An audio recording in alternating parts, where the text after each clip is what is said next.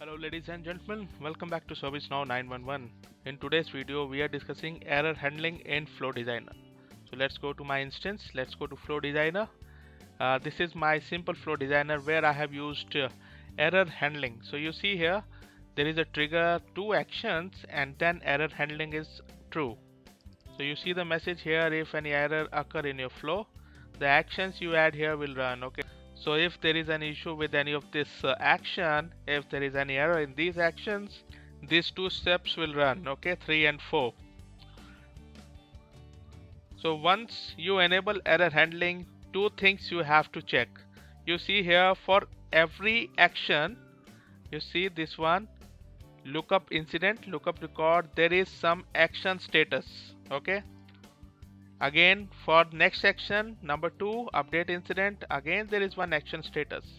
It means it will return whether your action is successful or not. Okay, message is common, like what is the message, whether it's successful or not, whereas this code will provide you the exact situation, whether it is a true or false, whether there is an error or not. If the action code returns 1, it means there is an error, and if the action code returns 0, it means there is no error. Okay, so this is what we have to define in this error handling. Okay, so let me open the trigger first of all. Very basic trigger. It is triggering whenever there is an update in the Linux server table. Then we have this action number 1. Let me open it. So here I am finding out incident record where the description is XYZ. So I have deliberately using this condition so that it will return some error.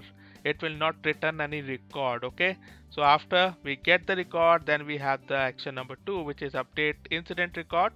As simple as that. Okay, so here I am updating the work node of that particular server. So now let's go to the third one where we are checking if condition. Let me open that. So from action number 1, I have captured the code, right? You see here, one lookup record, then action status, then code. It means lookup record, action status, and code, this one. So I have dragged this one. So let me show you by dragging it. So this is my first one, drag the code. So you see same code is coming here. Okay, just remove this. Okay, so if the code is 1, that is if there is some error. Okay, I told you 1 means some error. Okay, then execute this log, the fourth one.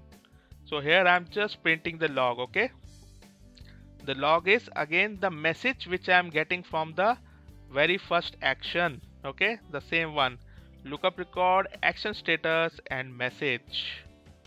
Done. So now let's check it, let's test it. So now let me select one server record. Let's select this one.